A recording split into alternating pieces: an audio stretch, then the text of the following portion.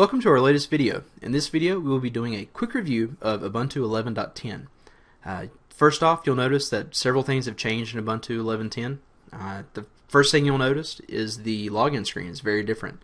Our login prompt's been moved from the center of the screen to the left.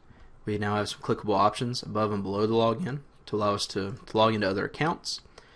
You'll notice we also have this little options button here. If you click it, you'll have other desktop environments that you can log into. By default, you will only have Recovery Console, Ubuntu, Ubuntu 2D, and User-Defined Session set up in your base install. I've installed a couple others here, which we'll touch on in another video. In the top left corner, you have your PC name. You have your Ubuntu logo in the bottom left corner. The top right, we have some accessibility options for an on-screen keyboard, high contrast, and screen readers. You also have your audio slider.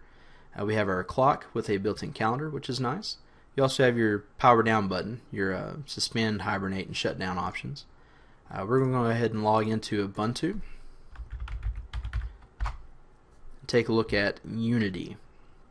By default, Unity is the desktop built into Ubuntu 11.10. There is no Classic Ubuntu set up by default. You have to install that separately, which has some problems, which we'll touch on in another video. If you like Unity, if you're a big Unity fan, then you will be right at home in 11.10. The Stalking Ocelot wallpaper is not the default wallpaper. It is included with the base install of Ubuntu, but the first wallpaper you will see upon booting into Ubuntu will be this kind of purplish, pinkish wallpaper. I thought the Stalking Ocelot wallpaper looked nice for this video. The default theme is ambience. They've included radiance, high contrast, and high contrast inverse as well.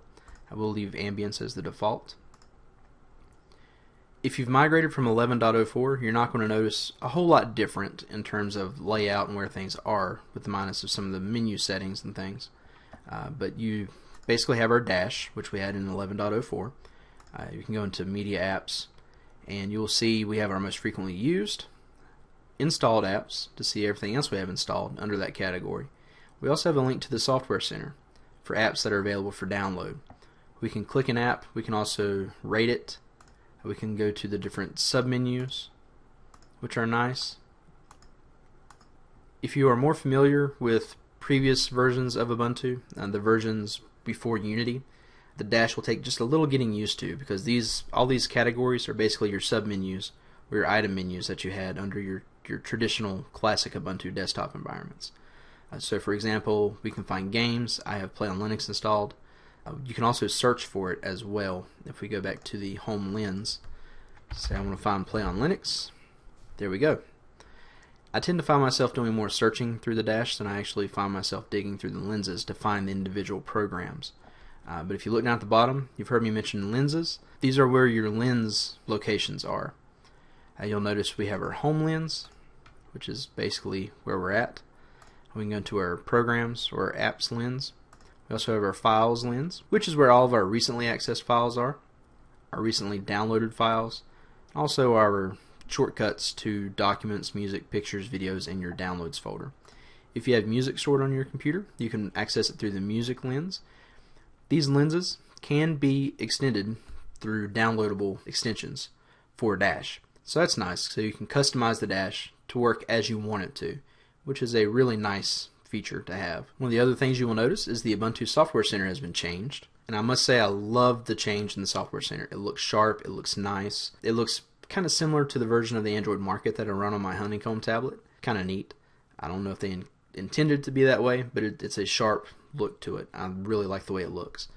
Some things have moved around. We have our all software buttons. We can sort this area by choosing provided by Ubuntu, canonical partners, or for purchase. We'll discuss more in the purchasing section here in just a moment. We can look at what has been installed. We can likewise look through those different sources as well. It splits all the programs up into categories. So let's find our Play on Linux, be under Games. Play on Linux. We can remove the package here as well.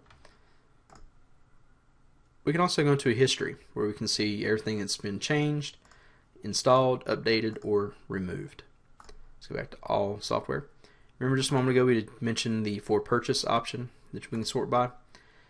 You'll notice a big section of the what's new especially right now. It may not be when you're viewing this video, but right now, during recording, every app that's listed in the What's New category is a for purchase app. It's an app that's for sale. I do foresee this becoming a growing trend with the Ubuntu Software Center. Just a few weeks ago, Canonical released the Ubuntu Developer Portal for everybody to have access to, which means you can log in, you can download their Quickly SDK and deployment tool to be able to develop your own Ubuntu apps, which is kind of a neat feature that they're opening that up for everybody. On the same token, they're also going to allow you to sell your applications. They're going to allow you to list them up for free, or you can sell them, do whatever you want to with them. I know some people have some issues with purchasing Linux applications, especially since the operating system is free. A lot of people have the same concept that every app that comes with it should be free as well. And with the way that the market is rolling, that's probably not going to be a sustaining factor going forward. You're probably going to see more and more for sale applications being listed in the Software Center. That's just the fact of the matter. One thing you'll notice about the Software Center is if you've installed the app, you'll have a little green check mark over its icon. You'll notice I've got VLC and GIMP here installed. You have your categories down here on the left hand side where you can go in and you can see each listing and find out what apps you want to pull down, that kind of thing. So that's the new Software Center. It's pretty sharp. It's pretty nice. You'll also notice that it integrates. You'll also notice that it integrates with the top taskbar as well. You'll notice that Unity looks nice. The taskbar here on the left-hand side. The buttons are kind of nice and rounded. Pretty much not a whole lot there. It's been changed other than just the way it looks is nice. Up here we have our Me icon on our toolbar. This is pretty much the home of all of our online social interaction. From Gwibber. If you're not familiar with Gwibber, it's a little tool that allows you to access all of your social networks from Facebook, Twitter, Identica, I believe a couple others, all from that little program. You don't have to log into the individual network websites to make any updates to your status or friends list or whatever. You can post statuses, you can read statuses, that kind of thing, straight through Gwibber, which is nice. Also, if you've got Gwibber logged in, you will receive little pop-up notifications up here in the top corner, letting you know that your friends have updated their statuses. And we'll show you what their statuses are. We have our network notification. We have our audio where you can mute or you can turn it up or down and go full blast or not. If you're listening to music, you have a Banshee control here. We can pause, start, skip to the next, or go back to the previous song through Banshee without actually having to launch the full Banshee program to have access to that. We have our clock with our calendar. We also have our user account menu, which is handy to have access to if you need to switch user accounts if you have more than one set up. You can do that all from this menu. You'll notice that our power down menu now has been changed. Our icon looks like a little gear. We have some more settings that have been listed under here now. Our system settings are listed here. Display, startup applications, software up to date. We can launch the update manager and go ahead and force software updates. If you have webcams or any other kind of USB attached devices, they'll list here. Printers, we can access our printers here as well. We can lock the screen, we can log out, suspend, hibernate, or shut down. I really only have two complaints with Ubuntu 11.10. The system settings is my first complaint. I have a hard time finding settings through the 11.10 system settings menu. Maybe that's just me, but it seems like a lot of the options have been moved around, have been stuffed in other areas, or they're not there at all. If anybody knows how to access the login screen options, let me know, because I've dug through here and I'm really having a hard time finding them, if they're even there. But for the new Ubuntu users, those who may not need to dig in and look for different options, different settings, this is probably just fine for them. I've been using Ubuntu now since, I guess, the old Ubuntu 6.06, and so I'm used to having access to all those settings. It's not that big of a deal, but it does take a little getting used to. So one of the other options, which was included with 11.04 and has been building momentum ever since Ubuntu 1 was released, is the Ubuntu 1 feature, which is handy. And I will talk about this just very briefly because it is such a handy feature. If you use anything like Dropbox, you can essentially use that through Ubuntu 1 using their own service. They offer you, I believe they're up to 5 gigabytes free for every Ubuntu user. Ubuntu 1 is also becoming a more prevalent backup solution because they now have Windows clients. They also have Android and iOS clients as well. They also have a couple paid options that you can go through if you want to stream music or access some of your music files from other devices. You have to pay for those services. But for free, they offer 5 gigs for free. It's a free syncing service. It syncs up to their cloud servers. And any other machines you have the Ubuntu 1 client on, you have access to those files on as well. So that's really handy. It's free to use. So I highly recommend using that. because one of the big things that a lot of people neglect to do is their backups. And what better way to do it than let the computer do it for you in the background.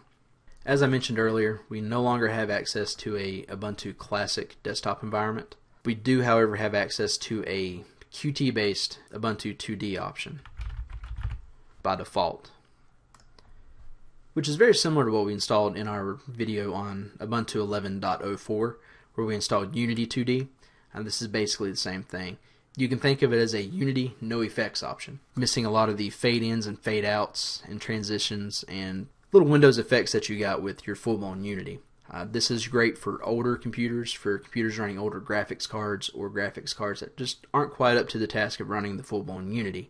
Ubuntu 2D works great for those. In review, Ubuntu 11.10 is a great operating system. It's very polished, it's very snappy thanks to GNOME 3 being included. If you're a fan of Unity, then you'll be right at home. If you're more of a fan of Ubuntu Classic like I am, I'll probably go back and use Ubuntu 11.04 for a little while. I have experimented with the GNOME Classic panel in 11.10, and it's got some problems with it.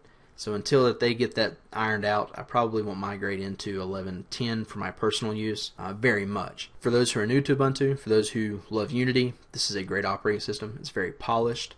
You can definitely tell that Canonical is building steam with Ubuntu, that they are growing a large community, even larger than what we've had previously. But going forward, it looks like if you're not that big a fan of Unity, you might as well go ahead and hunker down and start enjoying it, because that's looking to become more and more of a building trend, that Unity will become more part of Ubuntu as time goes on. With that being said, if you like Ubuntu 11.10, go ahead and swing by the Ubuntu.com site if you haven't downloaded it yet. You can download the ISO, burn your live CD, and go ahead and set it up. If you're not that big a fan of Unity, like I said, I probably wouldn't upgrade quite yet, at least not until you do some research on what's been going on with the Ubuntu Classic panel. I did read somewhere that GNOME 2 was forked, that some of the community will continue developing on GNOME 2, so that might be an option later. But overall, all in all, if I had to rate this out of 10 stars, I would give Ubuntu 11.10 easily probably 9 out of 10. It's great for beginners, it's easy to use, it's simplified. You can tell it was designed to sit down and use right out of the box. You get your hardware detection that's always been great with Ubuntu, you get that back. You get a very polished desktop overall. So if you have any questions or comments, feel free to leave those under the video. You can swing by our blog at www.techiesmarts.com. You can also follow me on Twitter. Twitter handle is @techiesmarts. You can find all those links in the description of the video. So once again, thanks for watching, and we'll see you next time.